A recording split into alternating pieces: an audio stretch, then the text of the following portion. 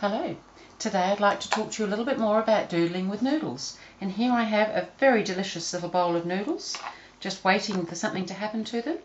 If you remember, my noodles are strips of fabric and they're cut 1.5 inches wide. So I've been cutting these strips 1.5 inches wide. Usually I cut them right the way across the width of the fabric, so I know I'm going to get somewhere in the region of 42 inches in length of noodle.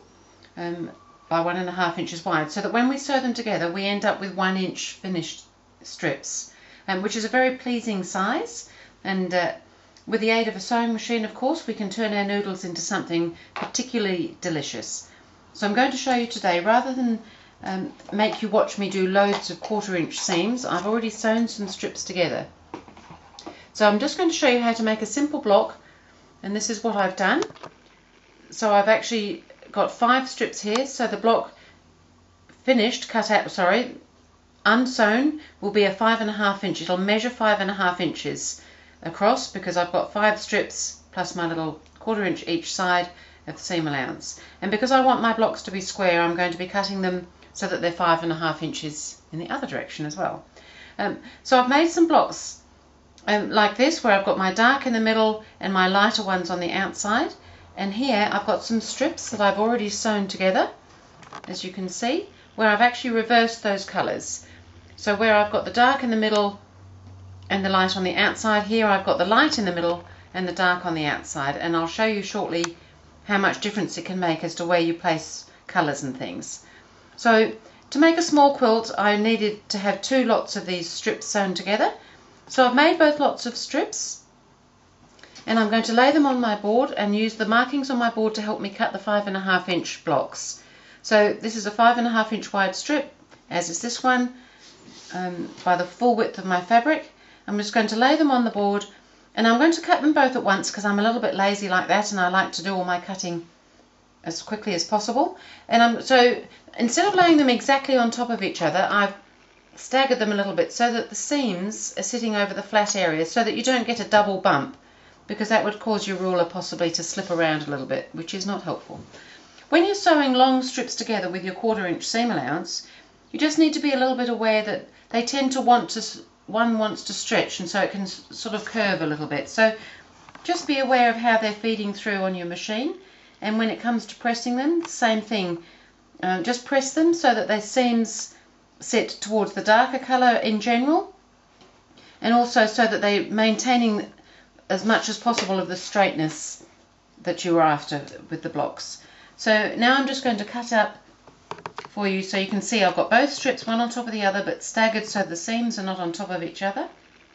And I'm just going to trim off my ends,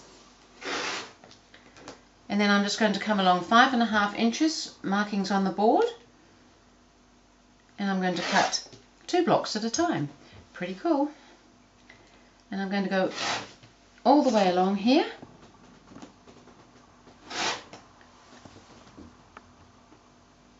This is where these big boards are really great, because you can just walk all the way along, cutting lots of nice things out.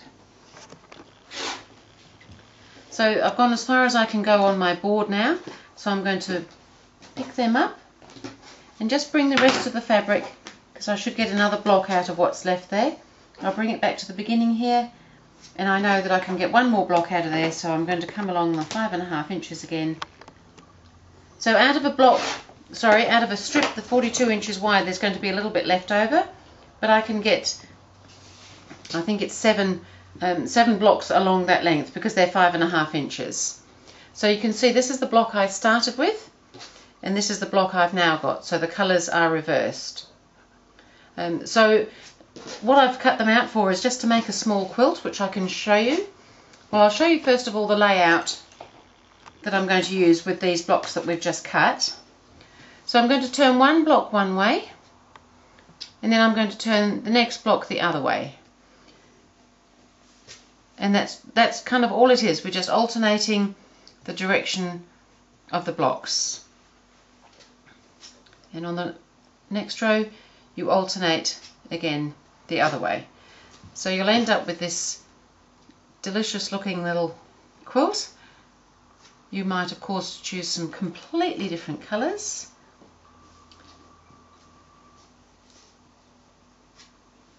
So just alternate all the blocks and you get this very nice sort of almost a basket weavy.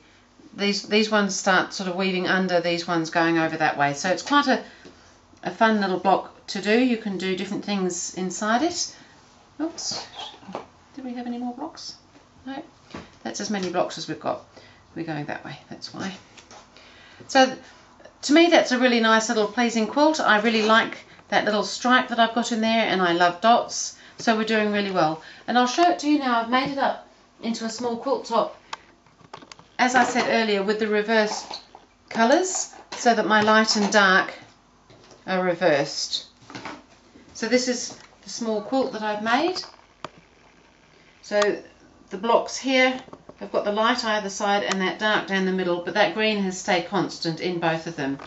So I just thought I'd show you just some quick ideas of doodling with noodles, because I find them so much fun. And this is a really pretty little quilt. You could put all sorts of different colours and things in your strips and make it a very effective look. So I think that it's quite interesting how it can look quite different with the two different, just those two colours swapped around. That's the only difference in those two designs. So that was my little doodle with noodles today. Thank you.